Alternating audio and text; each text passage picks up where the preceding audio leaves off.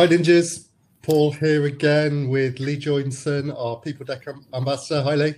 Hey, how are you doing? I'm pretty good, how are you? Oh yeah, scraping through, it's all good. Good. Looks like you're back in the office.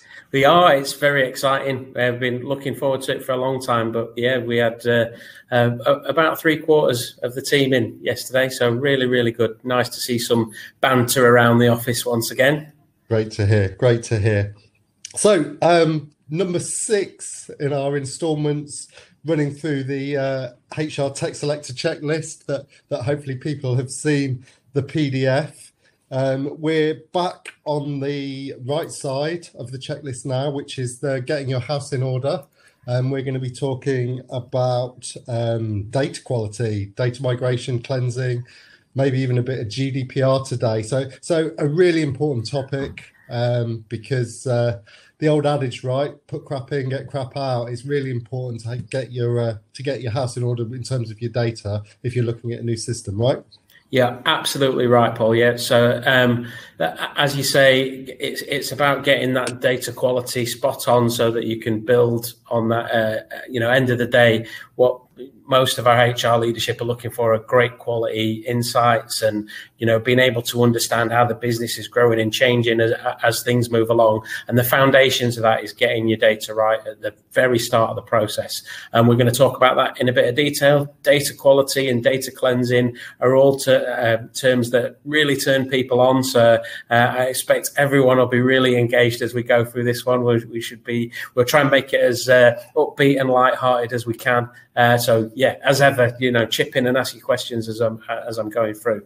Yeah, no, I guess it can seem like a bit of a dull subject, but my experience in the software space is that buying a new software system in itself doesn't create a huge amount of value for you. What it does is it creates the insight. You talk about insight that really does drive value. So it's so important with any software system that you get the data side right, because that's what really enables you to drive the value out of any system that you put in. Because without that, hey, there's pretty much no point doing it. Yeah, absolutely. And I'm sure your experience similar to mine as we were growing up through industry. I'm sure for you, same as me, we used to make decisions 80% based on gut feel and 20% based on data. And recently we've really tried to flip that around and make that 80% about the data and the facts and the information that's there. And yeah, there's still a room for the emotive side of that and the 20% and some discussion and feel about what's right. But let's start with a foundation of what the truth is, not what anecdotal feedback might be. So, and that's where the value comes, because you make better business decisions based on the information that you can see. And this is the foundations of that we're going to talk about today. Sounds great. Have we got a slide? Yeah, so let's do a bit of screen sharing. To remind everyone that where everyone is, we've got our videos on here. We're seeing lots of people come on here and download our content, which is great, but you see the videos and you can grab the sort of attachments and toolkits that we've been providing on there. So that's easily accessible once you get onto the site. And the guys remember that there's a code there. And today we'll be talking about HR data, and we've got in here the slide pack that I'll be going through today and the data template checker that, again, I'll be walking through at the end. So let's get our slideware going.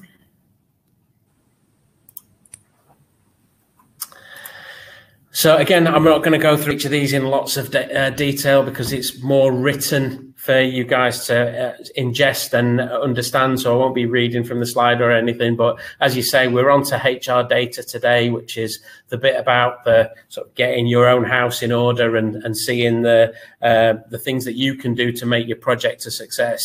HR data is one of those things that can be really straightforward.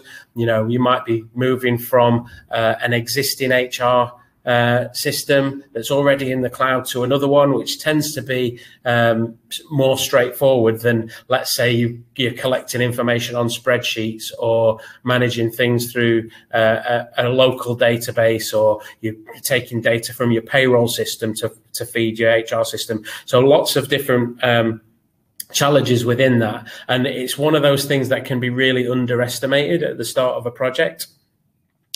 So getting a good view of how your current data situation is and where you'll source those kinds of data is a good way of setting yourself up for success in a project. So, here we are in HR data. Let's get into the nuts and bolts of it.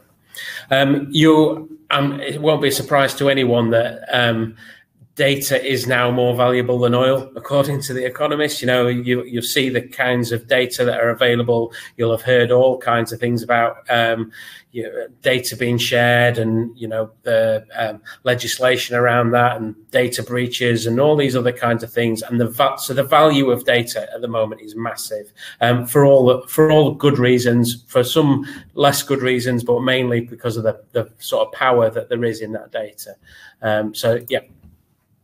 And the three things that we're going to just focus on in the next several minutes, we'll talk quite a lot about data quality, which we've started about. We'll also touch on data compliance, because this is the right sort of place to be starting to think about that. You guys will be really familiar with the term GDPR and what that means, but we'll just walk through some of the bits to be aware of around that if you're new to HR systems. So if you're coming in to do this for the first time, just re-engaging on GDPR is really important, and obviously the security side of that too. And then the treat at the end of the journey is that data insights piece that we just talked about, and we'll come on to that in a little bit more detail later on.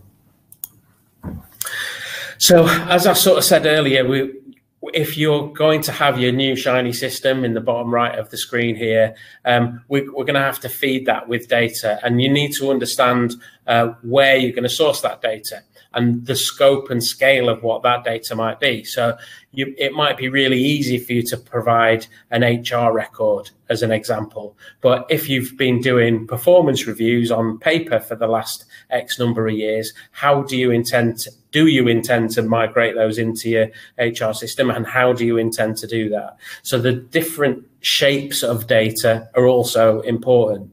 It's easy to think of data as just fields on a spreadsheet. Here's column 1, column 2, column 3, column 4, but you might also have pictures in there. You might have PDFs in there that you also want to bring into your system. So if you're putting different parts of modules live, then it's important to understand what we mean and where we're going to source those out. So we call this process of moving data from legacy systems to the new system data migration. So that's bringing that data across, and within that process we may just copy the data into the new system, or we may have to transform it, and that means change it in a way that makes it fit for the new system. So a good example might be email addresses might be held in a database or a spreadsheet somewhere, but your new system might only be able to manage lowercase email addresses. So there might be a transformation job for someone to do within that process to change the data to make it fit for the new system. Does that sort of make sense? Yeah, it does. I'm just thinking it through in a HR world in terms of historic data within systems.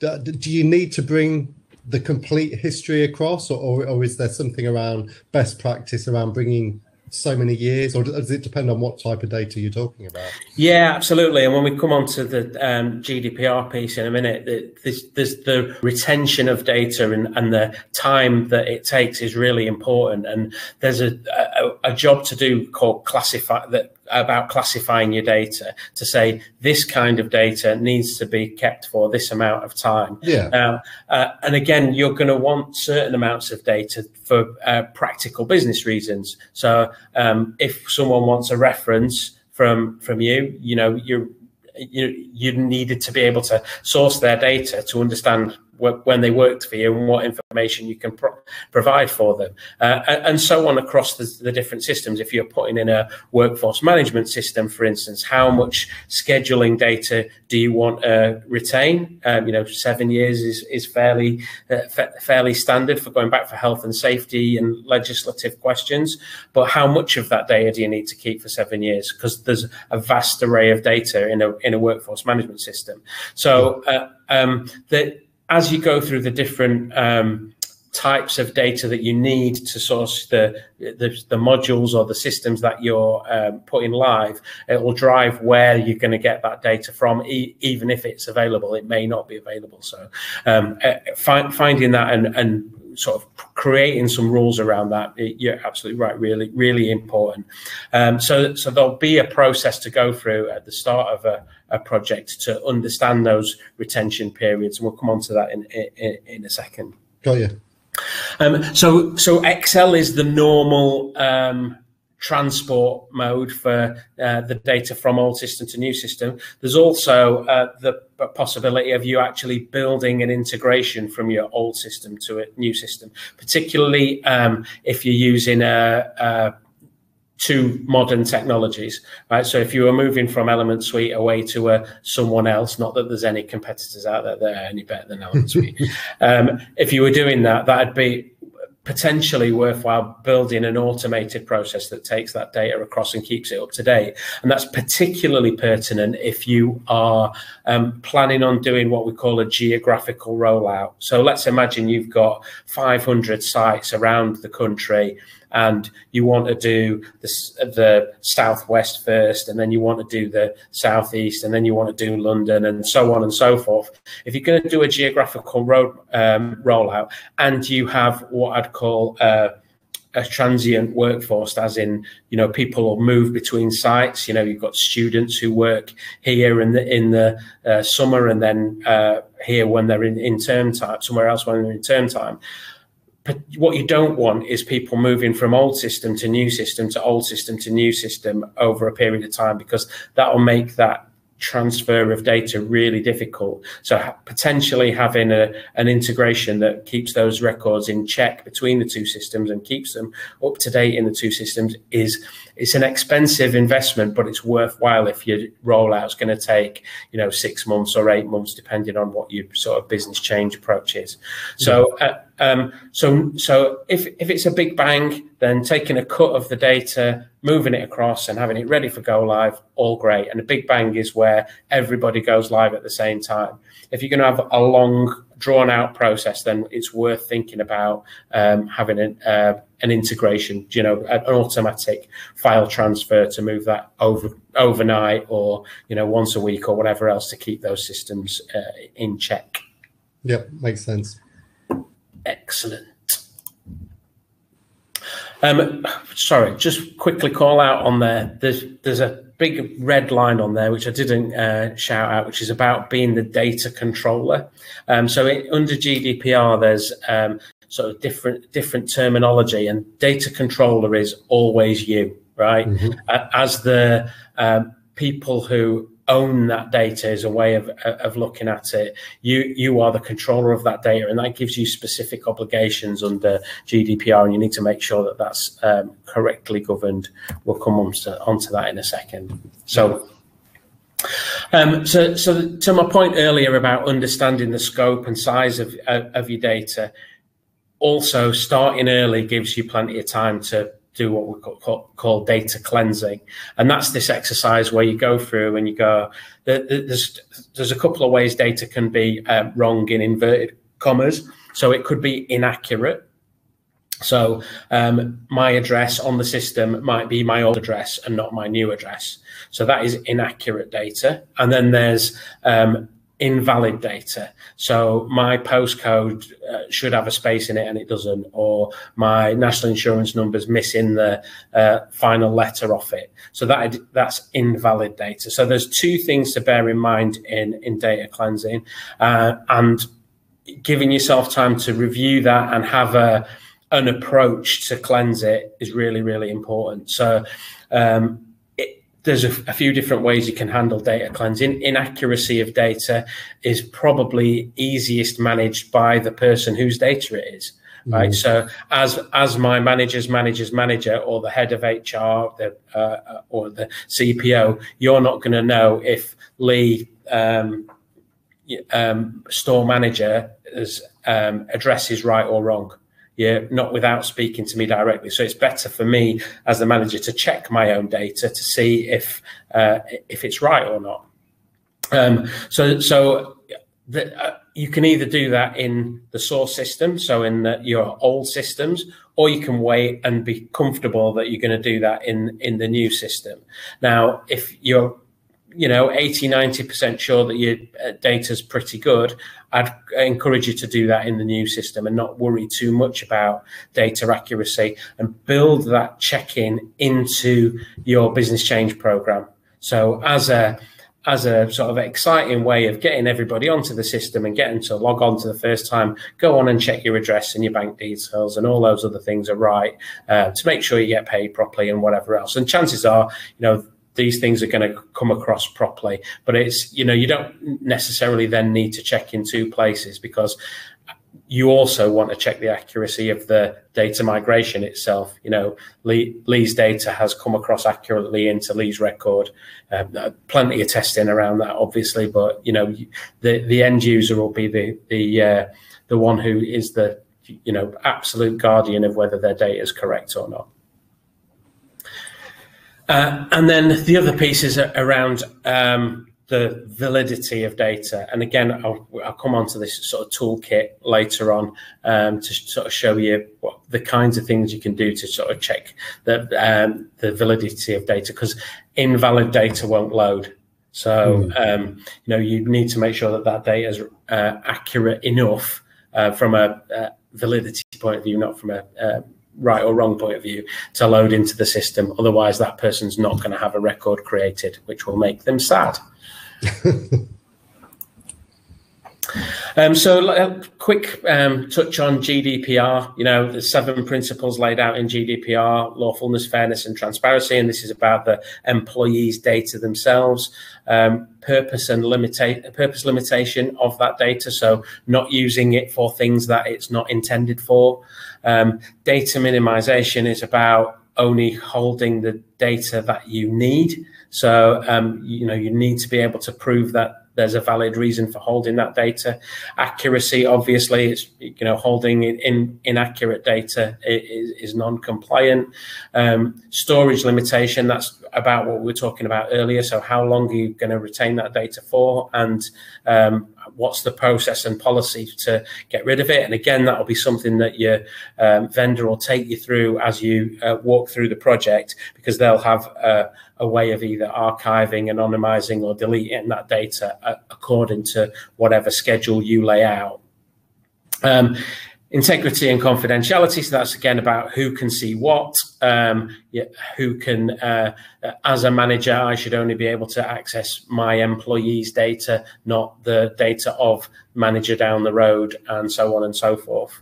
And then accountability, about who's responsible for making sure that these processes and bits are in place.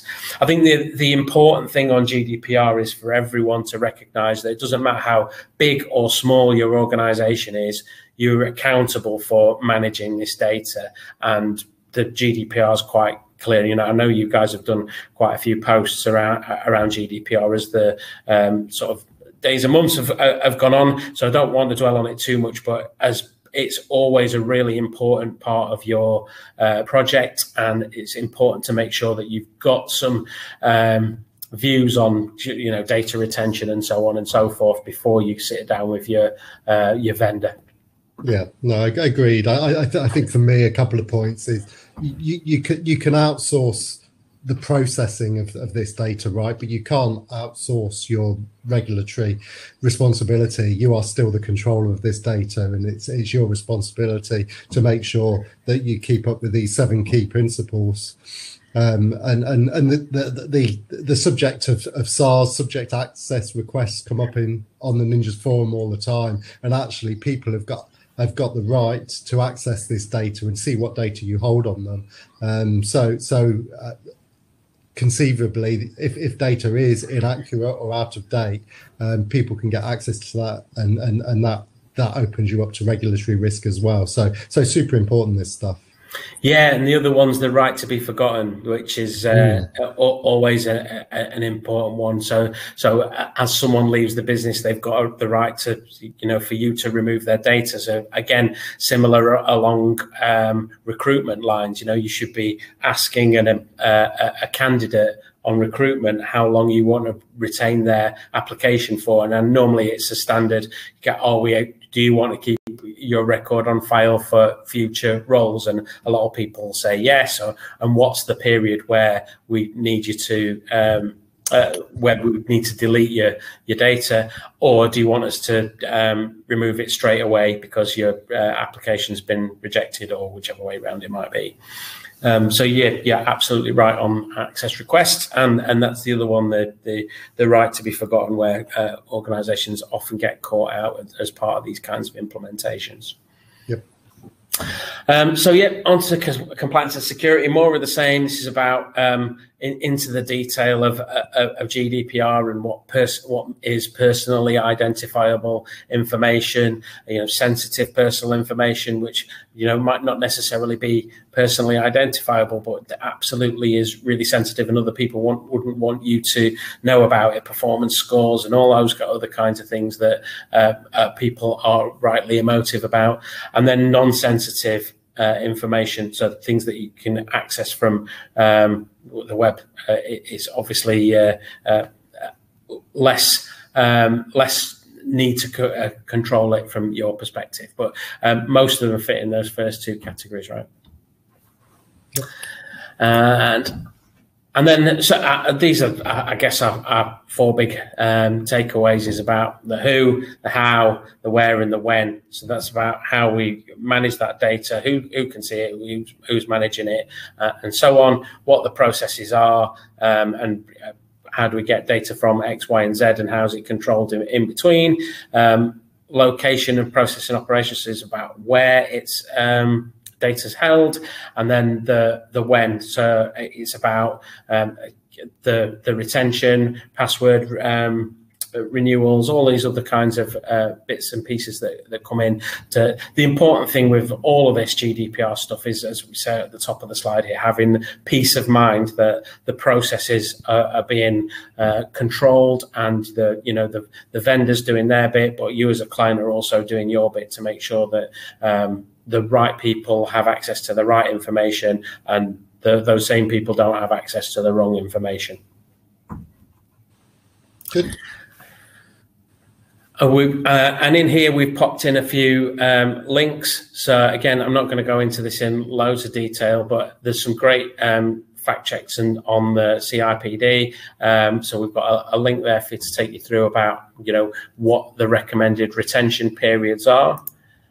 And then similarly, we've got one for what your responsibilities are under GDPR. So you as the data controller, what you are responsible for, and what a data processor, so that would be your new vendor, what they'll be responsible for, and making sure that, all ducks are in a row, everybody knows what they're responsible for, etc. So, and then the treat at the end of the journey is about data insights. And as we touched on in the introduction, this is really about taking that data and doing powerful things with it, smashing it together. I've seen implementations where customers couldn't tell you when you started how many employees they'd got, and that's really, really, foundational stuff. Moving that on to things like employee turnover, starters and leavers, recruitment rates, mixing that together with sales data and whatever else that you can do to say sites who have low turnover have high sales, or sites who have high engagement have high sales, or however you want to prove your business cases of the value of improving things in the HR space. These can be done within the systems that you're you're bringing on, and really powerfully, how can you have this kind of data at your fingertips and move to a place where, not just the reports give you value, but dashboards give you value and insights give you value. I do think insights is a bit of a gold mine. A gold mining operation, you normally start out with a question and you go looking for the answer to that question, and you find a really valuable answer to a completely different question. And that's the sort of next stage of getting on beyond these dashboards, and that's all usually manageable either within the product that you're buying or within a sort of third-party tool like Power BI or any one of those sort of specialist systems. So getting the data right in the first stage of this process not only keeps your normal business processes like payroll running the way that you want to, but it also will take you through steps and stages to get to a place where you've got this data at your fingertips and can, sound these off in exec meetings or whatever. When people ask you awkward questions, boom, there you've got the data's here. I can share that with you right now. No, yeah, it looks good, and again, there's regulatory requirements for many businesses around this stuff as well. So things like gender pay gap, right? And yeah, absolutely. If you can't answer those regulatory questions, you can be in hot water, right? So it's super important that you can get access to this sort of information. Yeah, absolutely. You're absolutely right, and these allow you to stay ahead of those kinds of questions, but the question about other kinds of diversity reporting are hot on people's lips at the minute, and you can start getting yourself a sense of, well, where do I sit on that? What's the view likely to be, and if reporting comes out, can I start actioning now ahead of the report, because I want to know where my opportunities are. Mm-hmm. So yes, good shout. And this is the journey that I think industry-wide we're heading on, right? So, the transactional HR data is, how many people have started, how many people have finished, and so on and so forth. Reports are the first example, and these have been around for 50 years, right? How many payroll have been booting out reports since before I started managing, telling me how many people I've got and whatever.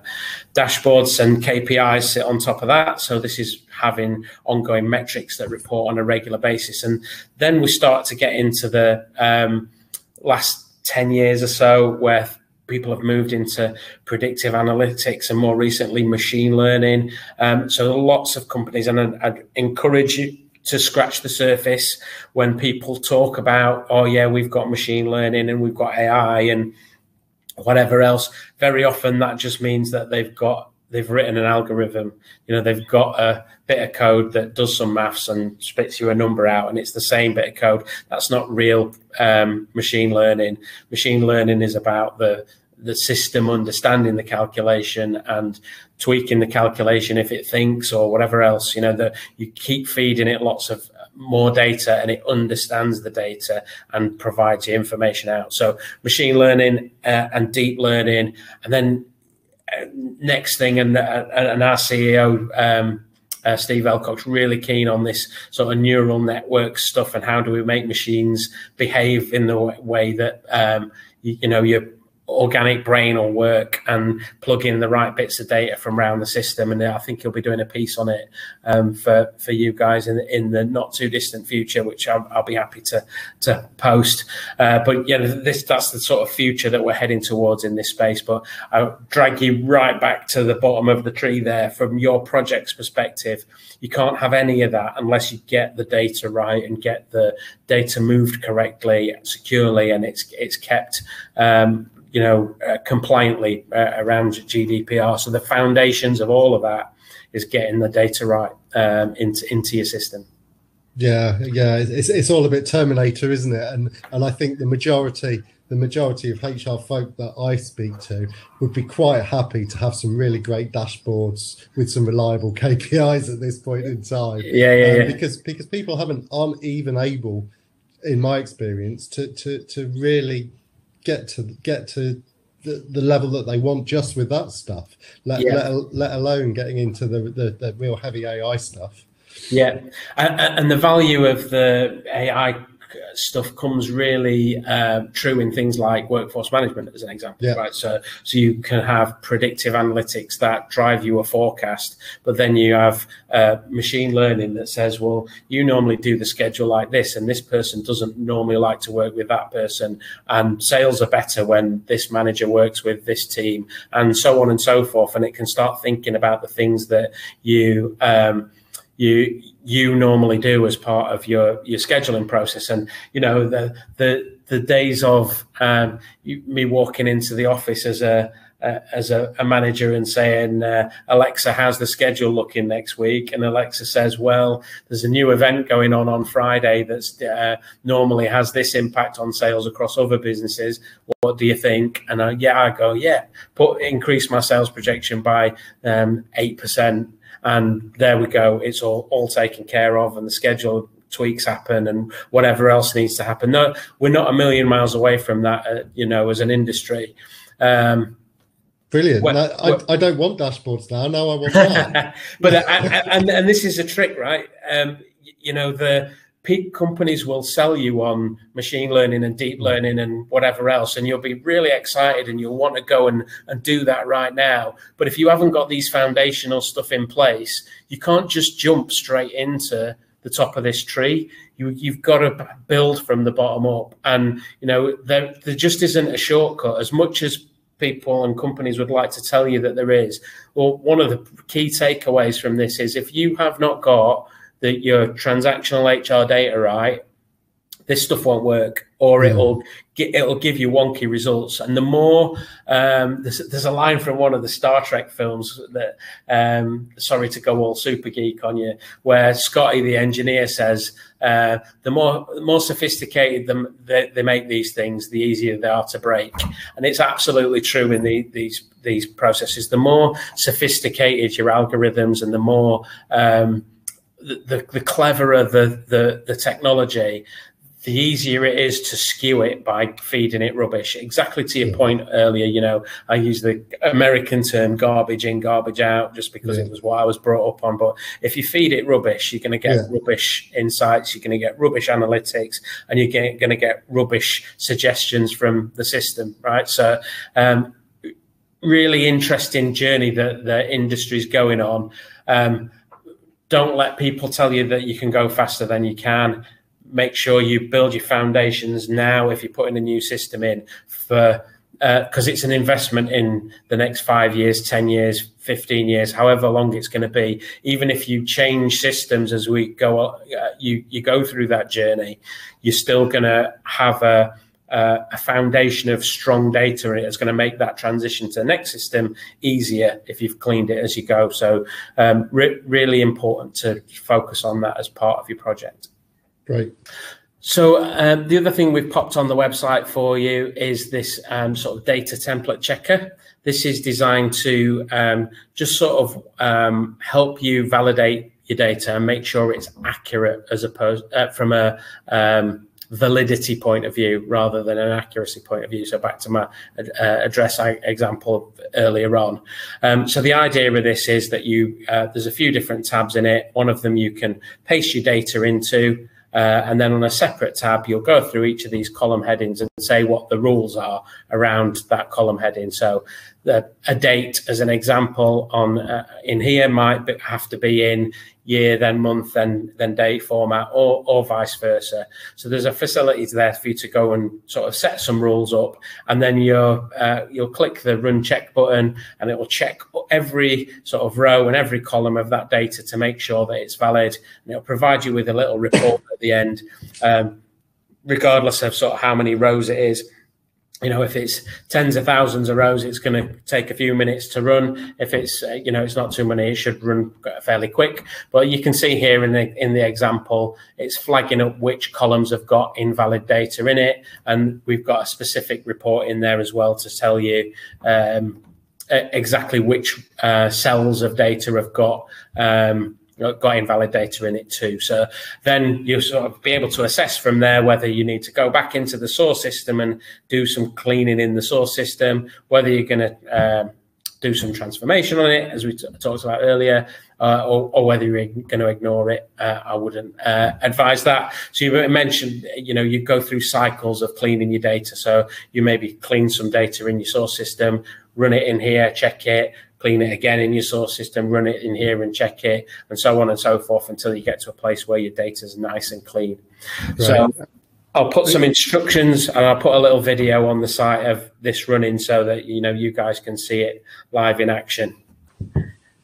So yeah, so that's it on that. Always like to, as I said, I always like to give you a little toolkit to take away and help you out. It is a bit geeky, but it's really important, that one. So it will help you out a great deal. Yeah, I think it's tremendously useful. I mean, some of the ninjas will have IT teams with tools that do this, and that's great. Talk to your IT teams, and if they've got tools that can transform your data and cleanse it for you, then great. But other ninjas won't, and a tool like that can really speed things up and save them a lot of time. So we really appreciate you guys sharing the stuff that you use when you're doing your implementations. That's fantastically useful. Yeah, always a pleasure. So yeah, so that's it on HR data. Hopefully, hopefully added some value for some peoples. Looking forward to the next one already. Yeah, no, looking forward to it. Thanks ever so much for your time and efforts as always, and look forward to catching up with you next time. Awesome. Take care, Paul. Bye now. Bye now.